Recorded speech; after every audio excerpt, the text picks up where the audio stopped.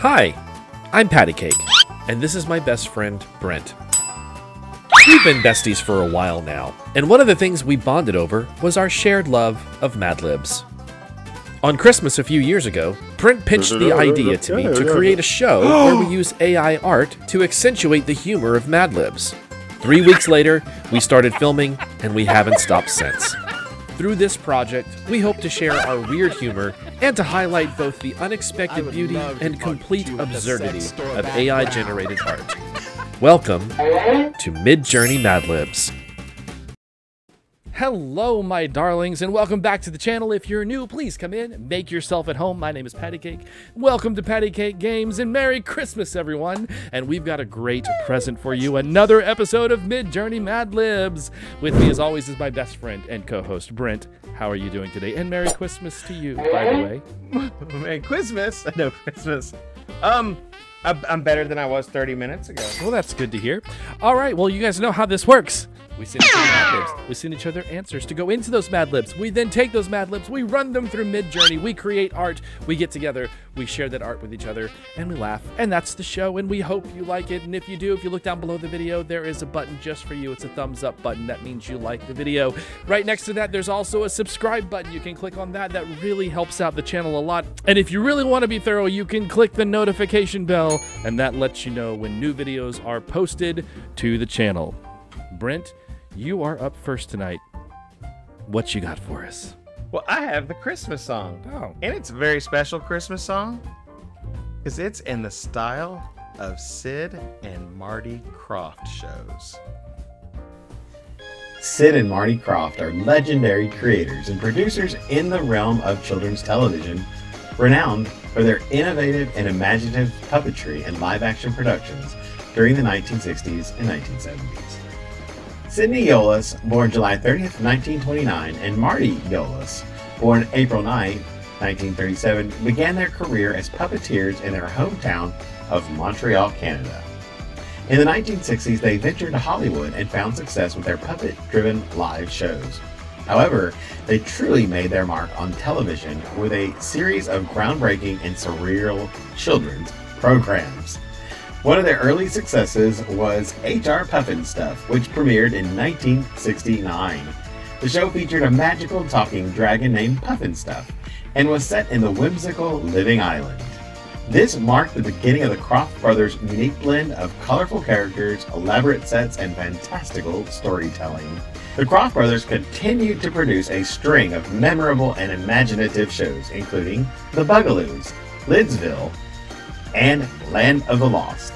These series featured vibrant costumes, puppetry, and often had a psychedelic, otherworldly feel that resonated with audiences of the era. Their approach to children's programming was revolutionary, departing from traditional formats. The Kroffts' creations were characterized by a mix of puppetry, live action, and vibrant sets that transported young viewers to fantastic realms. This imaginative and innovative style had a lasting impact on the entertainment industry and paved the way for future generations of children's programming. In addition to their television work, Sid and Marty Krofft produced live shows, theme park attractions, and even ventured into more mature content with projects like the adult cult classic Electro Woman and Dyna Girl. The Krofft brothers' influence is still evident in popular culture today, as their imaginative and whimsical approach to storytelling continues to resonate with audiences who fondly remember the colorful and quirky worlds they brought to life on screen. Marty Krofft, who reiterated once that no matter how psychedelic their shows were, no drugs were ever involved, sadly passed away just a few days before we filmed this episode. So please enjoy my Madlib in honor of and in the style of Sid and Marty Krofft. Wow, I can imagine how crazy this is going to be because Sid and Marty Krofft shows were just kind of out there anyway. So I'm excited. I was all about me some Land of the Lost when I was growing up. Potato chips roasting on a purple fire. Interesting. Oh, God. Are they the California raisins? don't know what they are or who they are. They kind of remind me of the California Raisins, but like if they were the Grateful Dead. For the life of me, I could not get a purple fire, no matter what I did. Well, maybe once. But here we go. Chadley Witchheart, nipping at your leg hair. God. Hello, Chadley. So wait. Chadley, or... What was the... Chadley what? Tina Turner? Chadley what? Chadley Witchheart. Witchheart. Okay. So I asked you for something cold, and you said a witch's heart. Oh, okay. Yeah, okay. So, but since it's supposed to be like someone's last name or Frost, something, I kind of... Jack Frost. I turned it into Witch Frost. Chadley Witchheart. Nice. Well, it certainly gave you a winter witch that looks a lot like Tina Turner. You're right. From the 80s. Tina Turner and a little Pamela Anderson and somebody off of a Def Leppard video. Maybe someone from Def Leppard. Yuletide power ballads being sung by conventioneers. Well, okay. Well, that's very Star Trek. Or Lost Saucer, or yeah, I don't know, because there's like these three guys who look like they might be on a spaceship, and then there's like these other two who look like they're from Mad Men. So I love it, and they're kind of singing. They're like, "It's a power ballad." Yeah, it's like they're like in between phrases, so it's like breathing in before they're starting the next, you know. And folks dressed up like congressmen.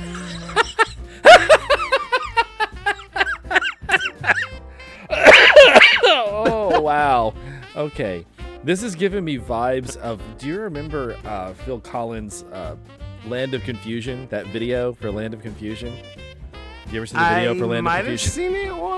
Okay, so basically it's all like puppets that are made to look like political figures, and they're like caricatures of the political figures, and that's what this looks like. So it's kind of weird. So I'm pretty sure that this harkens back to a stage or a puppet show that they did.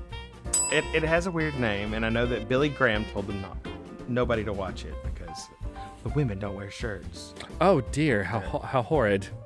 Everybody knows a roadrunner and some saguaro cactus help to make the season splendid.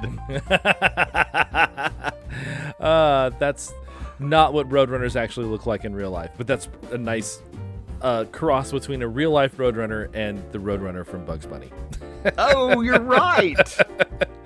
So I'm going to tell you right now, every single time I put this through MidJourney, no matter what I did as sort of a modification, I always got green and orange and gold. Weird. Tiny tots with their intestines all runny Ew, will gross. find it hard to plunge tonight. Okay, well, that's not nearly as bad as what I was expecting it to be. I just realized how well that sentence went together. Plunge. I was thinking diving. Oh, wow, yeah. So, yeah, their intestines are all running. Or completely metallic and robotic as it appears in the image. But that definitely looks like something from Sid and Marty Krofft. It's very strange. They know that Santa's on his way. He's loaded lots of clickers and spoons in his Jeep Grand Cherokee. It doesn't roll off the tongue. No, it really doesn't.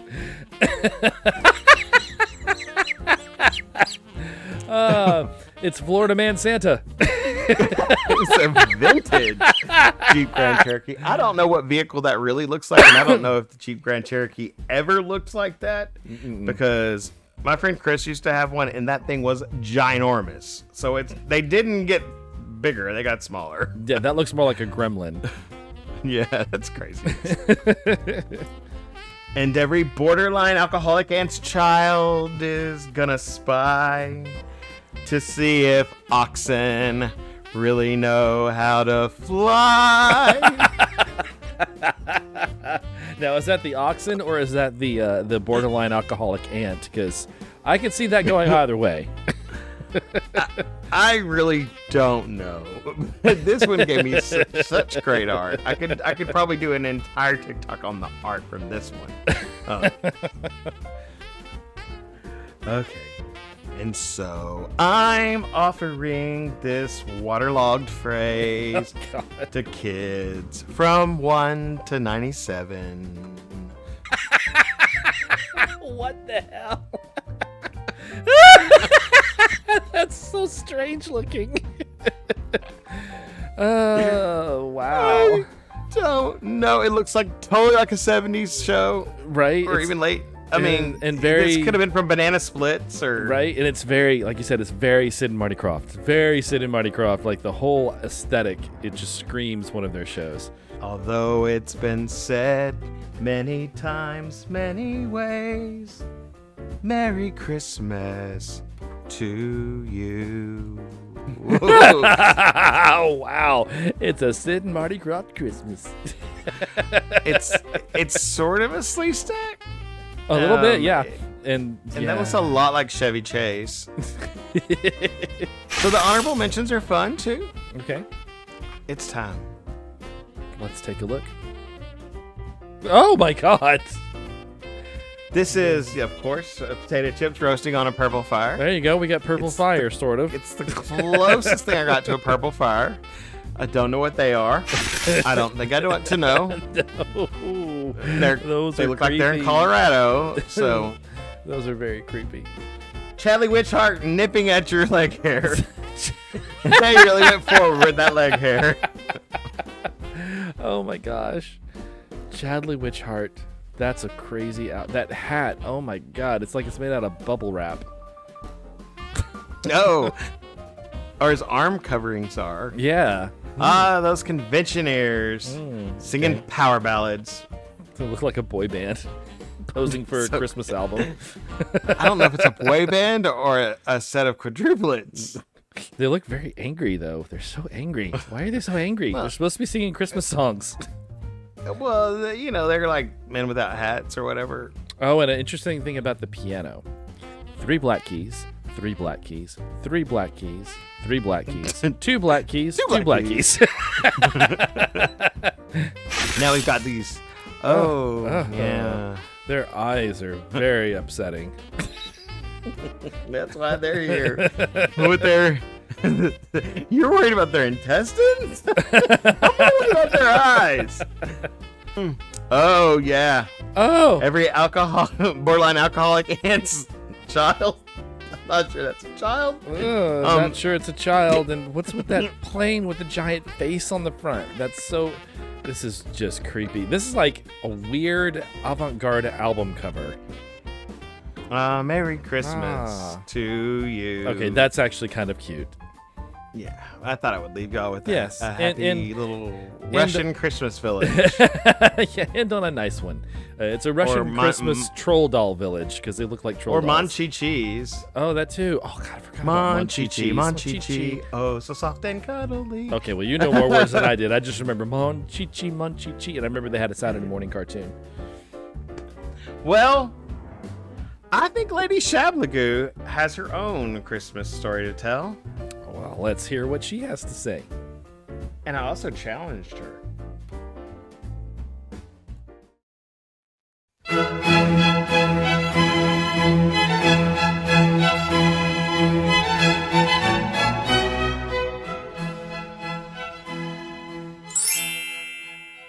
And now, Country Fried Fairy Tales with Mother Shablagoose.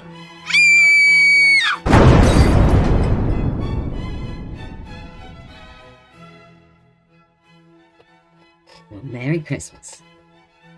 So there's this famous poem we all know, but my papa and later my mama made some changes along the way. I even had my own spin when reading this to my children. This is a portion of that poem that many mistakenly believe is called "'Twas the Night Before Christmas." Here's my family's Southern fried rendition of A Visit from St. Nicholas, probably originally written by Clement Clark Moore. 'Twas the night before Christmas, when all through the rambling farmhouse not a creature was stirring, not even a mouse. I said farmhouse, right? Now, have you ever heard of a farmhouse without any creatures stirring? Balmy Uncle Larry getting up to pee every 30 minutes, and let's not forget Gus, the ancient opossum in the attics, who woke up at dusk each night. The stockings were hung by the chimney with care, in hopes that St. Nicholas would soon be there. Okay, y'all, hanging fluffy, synthetic sock boots near an open flame, with care or not, is a fire hazard. Find a better place to hang them. The children were all nestled, snug in their beds, while visions of sugar plums danced in their heads. Those must be some British concoction, because I've never heard or dreamt of a sugar plum. And Mama in her kerchief, and I in my cap. A cap? Who wears a cap to bed? Had just settled our brains for a long winter's nap. Okay, maybe that's why he needed a cap, but I'd just as soon keep my brain inside my head. When out on the lawn, there arose such a clatter, I sprang from my bed to see what was the matter. I suppose I'd leap from bed too, if my lawn started to clatter. I'm a decent gardener, and I'm very sure that lawns should never clatter due to their soft nature. Away to the window I flew like a flash, tore open the shutters, and threw up the sash. Actually, I just calmly moved the curtain aside. We never close our shutters unless a hurricane is coming our way. The moon on the breast of the new fallen snow gave a luster of midday to objects below. I don't remember this verse. I must have grabbed some unabridged version. Talking about moon and new snow on breasts is a bit scandalous, I'd say. When what to my wondering eye did appear but a miniature sleigh and 8 tiny reindeer. How miniature are we talking? And why are the reindeer tiny? Reindeer aren't that big to start with. With a little old driver so lively and quick, I knew in a moment he must be St. Nick. No, that was old Mr. Beasley, crashing his old red pickup in my herb garden and nearly running down my Christmas decorations. Looked like he'd already opened up one of the 3 jugs of moonshine my papa gave him every Christmas in exchange for letting us kids skate in his pond anytime the ice got more than 6 inches thick, which was maybe 10 days on a good winter. You know it don't stay real cold down south for more than a few days at a time, so it was a real treat, to be sure. Well, y'all, this version goes on, and we don't have time to finish. Anyway, I have some gifts for Tygrr and Paddycake. Merry Christmas, boys. Here's one for Paddycake first. Oh, thanks. Oh, this is cool. Thank you, Lady Shablagoose.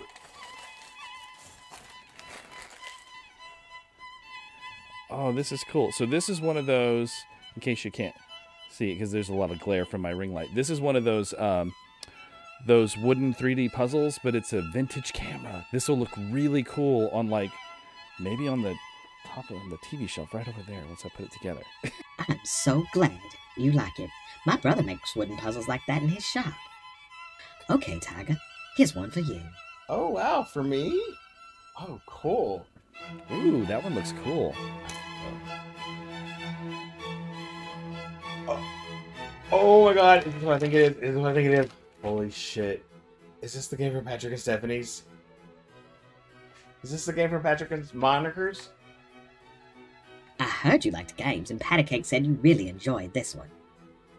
Well, Merry Christmas to y'all, and to everybody, a good night. Okay, so it's my turn, and so you guys know we don't really do a lot of pre-planning whenever we do this. We don't really communicate about what we're doing because half the fun is not knowing what Madlib the other one is doing because it's a surprise for us. And sometimes stuff like this happens, like, you know, a couple of weeks ago when we both ended up doing Madlibs about wine in the same episode. And then this week when we decided to do the exact same song as our Madlib. But they're going to be different because I chose different words and because I wrote this myself, so I chose different words to be replaced. And think of it like when you get the same gift from 2 different people. Well, one's a different color, and yeah, it's like it's 2 exactly the same sweaters of different colors. So now you have 2 different ones that you can wear on 2 different days of the week, and no one will say that you're a dirty person who doesn't do his laundry. I'm not speaking from experience. Okay, here we go with my Madlib, the Christmas song, again. And my art is in the style of Theodore Geisel. Theodore Geisel was born on March 2nd, 1904 in Springfield, Massachusetts to Henrietta and Theodore Robert Geisel. Geisel attended Dartmouth College and graduated in 1925. While in school, he joined the humor magazine The Dartmouth Jack-O-Lantern, but was suspended from extracurricular activities after being caught drinking gin with some friends in his room.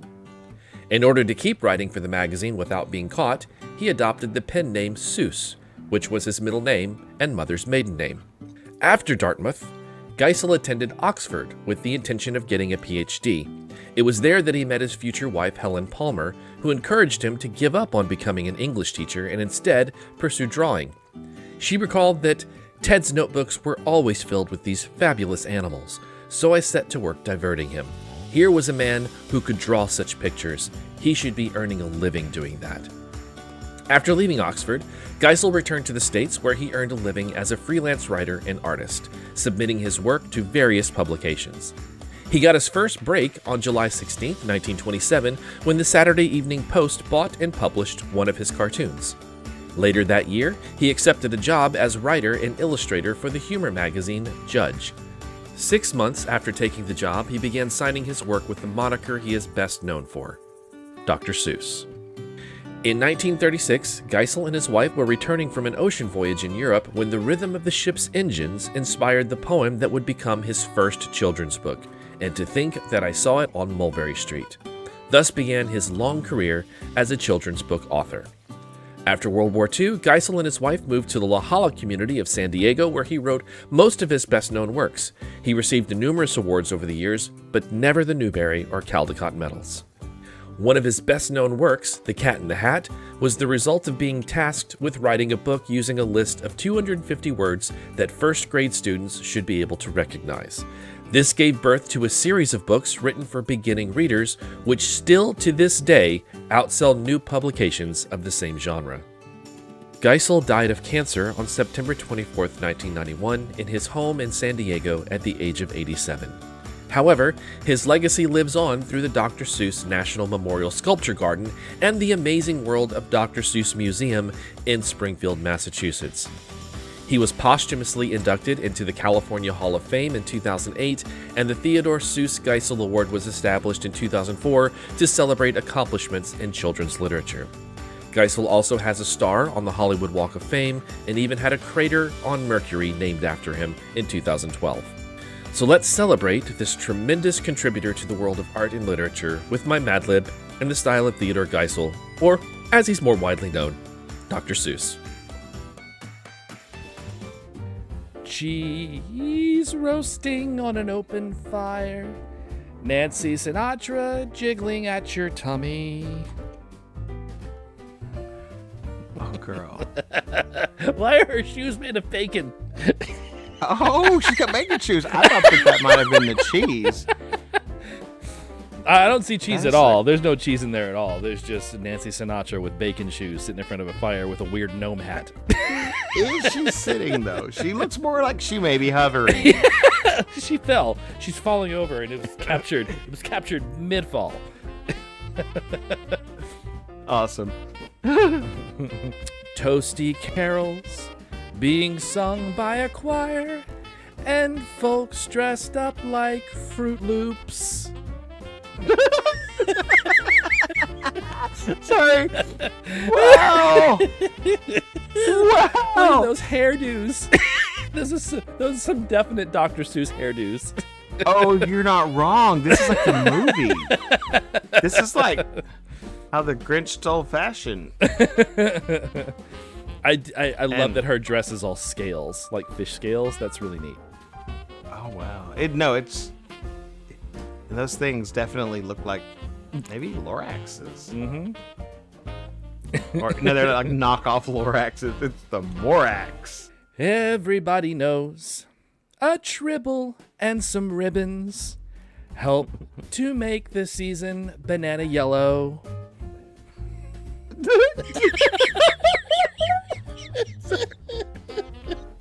It's like a Dr. Seuss tribble. What the? Oh my gosh! I didn't know trolls had feet. Little tiny mouths, little tiny eyes. I'm a dribble, leave me alone. I'm gonna make a bunch of babies. You can't cut me. 'Tis the season, bitches. Tiny, cute mammals with their toes all aglow will find it hard to grin tonight. He's so tiny. That's a really tiny mammal. I don't want to talk about this other mammal's fingers and their odd configurations, but you should have seen me trying to zoom this one out to see the whole hand. Oh, that was some serious nightmare fuel. That's not going to be included, but I can send it to you later if you want to see them. They say that Taylor Swift, my distant cousin, is on his way. His way? Oh, yeah, no. I didn't change that. I thought it was funny. And here is like the big spiral of Taylor Swift's hair that sticks up out of the ocean, apparently. And that's how you know she's coming. Oh, my. You didn't have to add the cousin part. That was just a joke. I know, but I thought it was funny. Tree search. Call me Taylor. No. He's bringing lots of bubbles and baubles on his sleigh. Oh, I like that. Now, this looks like from Sid and Marty Krofft. Yeah, totally. Like, I mean, at first I was like, did you steal my art? Totally I think didn't. I had one almost just like that. Totally didn't. What's funny is the landscape here.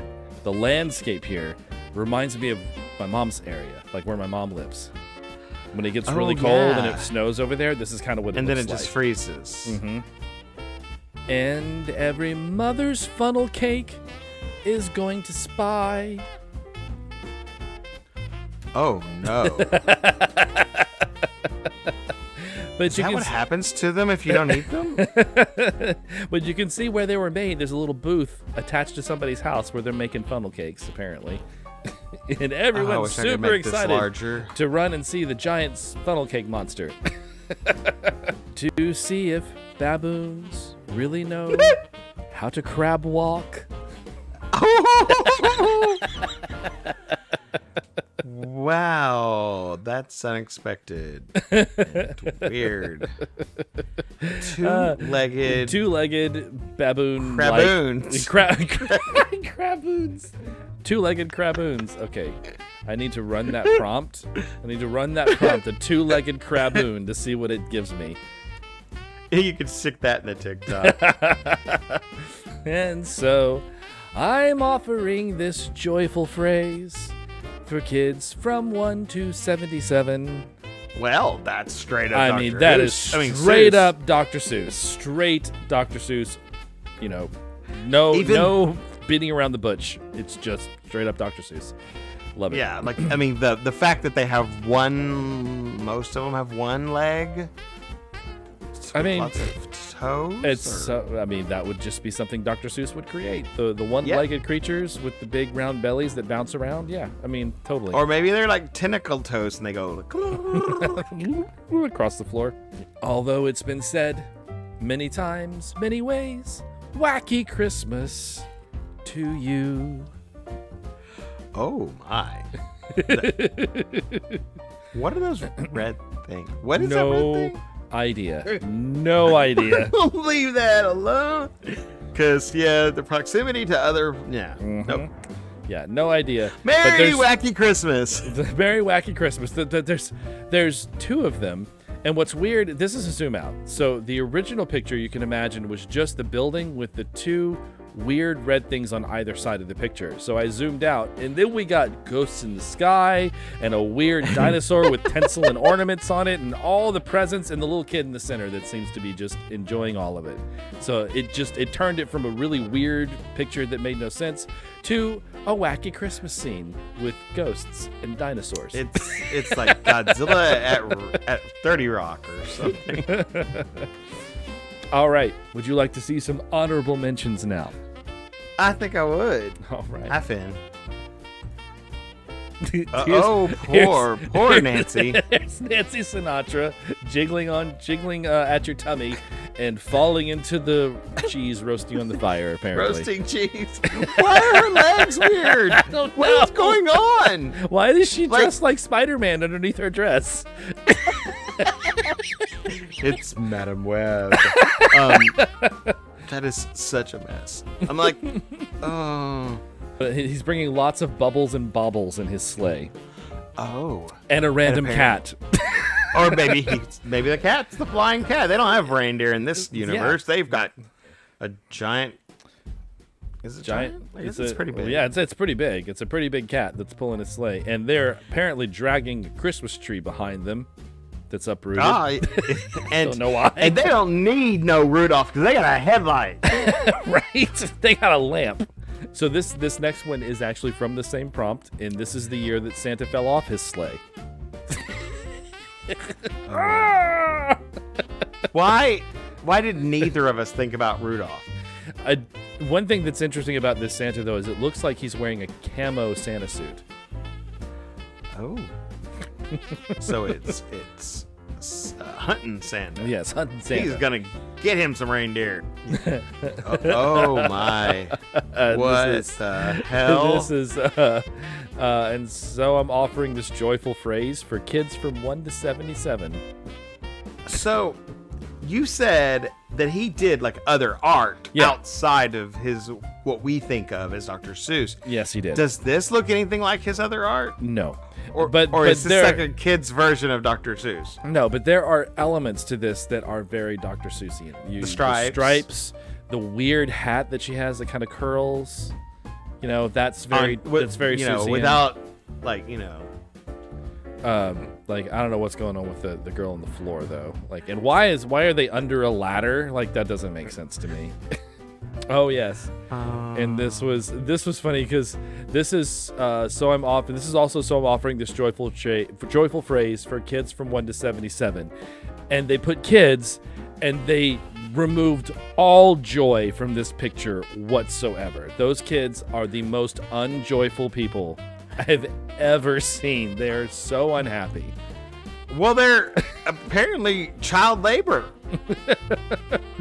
And this I kept just because I fell in love with it. This is like Nightmare. This is Dr. Seuss meets Nightmare Before Christmas. Yes, it's Nightmare Before Christmas, Cat in the Hat. It's great. I just fell in love with it, so I kept it. Oh, that's a t-shirt. That is the end of my Madlib. I'm almost sad.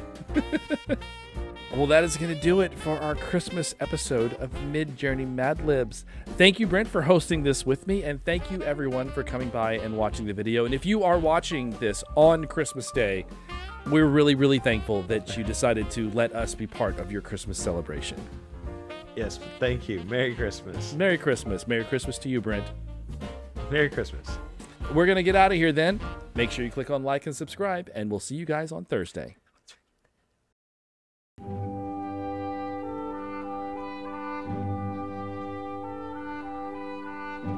Like and subscribe. The algorithm demands it.